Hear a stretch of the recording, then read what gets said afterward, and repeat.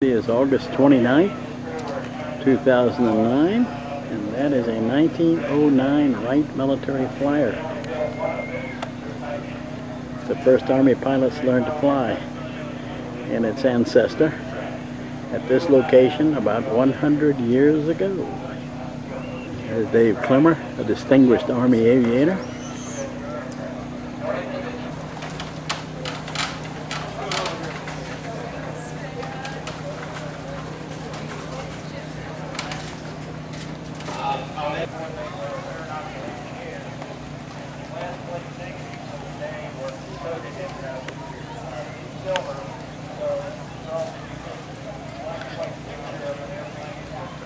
When the pilot's ready to take off, he pulls the trigger, and 3 seconds and 60 feet later, he's in the air.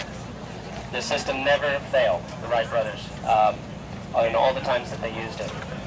When Wilbur Wright was here in 1909, he did do an experiment where he laid out an extra long track and did not use the tower and the catapult, and it worked perfectly well. But this allowed them to be able to take off in a very small space. And Greg Cohn's hiding himself from me behind his engine. This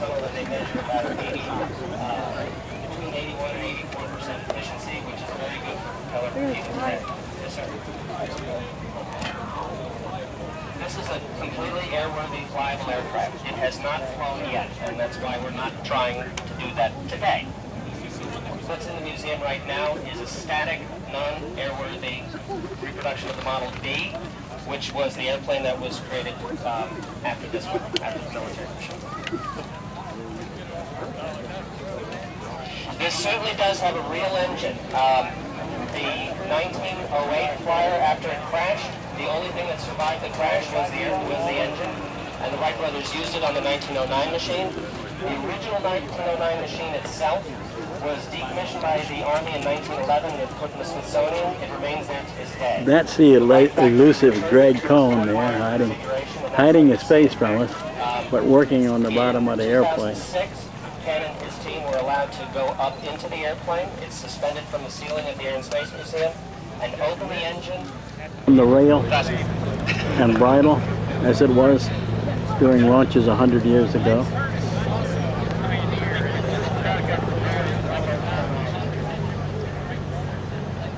Oh, they loved each other. This is just a unique sound. It's the first time you're going to hear this, or anybody's heard this in 100 years.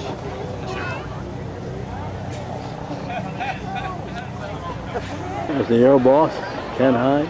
A lot of confidence today. Going to start.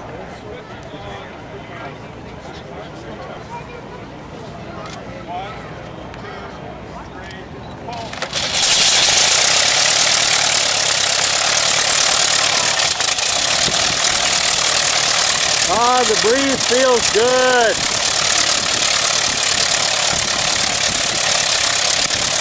That's a tribute to Ken and his great team, and especially my good friend Greg Cohn, who built that engine. Exactly like the Wrights built theirs.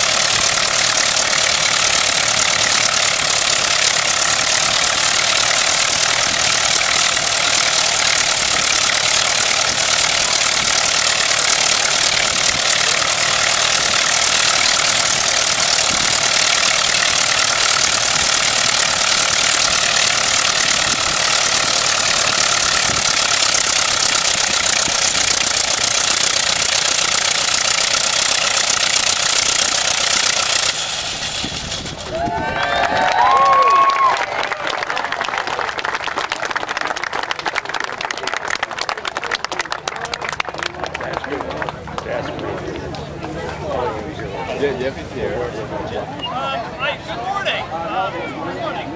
My name is C.H. Claudy. You didn't know that, did you?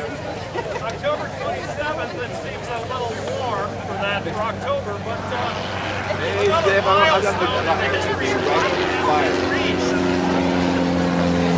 There's one now. We have been following the Wright brothers and their remarkable aeronautical feats for some time now in our papers. But it's really since the summer of 1908 at Fort Myer, Virginia, and in Europe that the full impact of this invention has begun to manifest itself. Let's take a look at the magneto. And the radiator. And piping. And of course the fuel tank. You notice that the top part of the front canard, Orville still didn't like the stability when he moved this airplane over here. So he took the top off and he moved it aft, and you can see it through the wires and stuff back there. Very thin piece of canard between the empennage and the back of the main planes.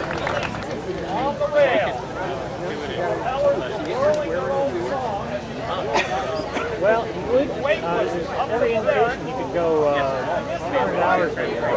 I noticed a look of shock on your face when it started on the first pull. Nicely put. I was actually getting electrocuted.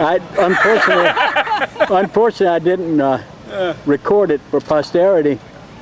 But you pretty well got this thing down now, don't you? Yeah, see, I learned something every time. This time when it started, I learned not to wear a short-sleeve shirt. Because when you're adjusting the spark advance, you're leaning your arm against the contact switch, so you're getting voltage from your elbow down to your hand. So yeah, I did look shocked. Congratulations again. It worked again. You do it good.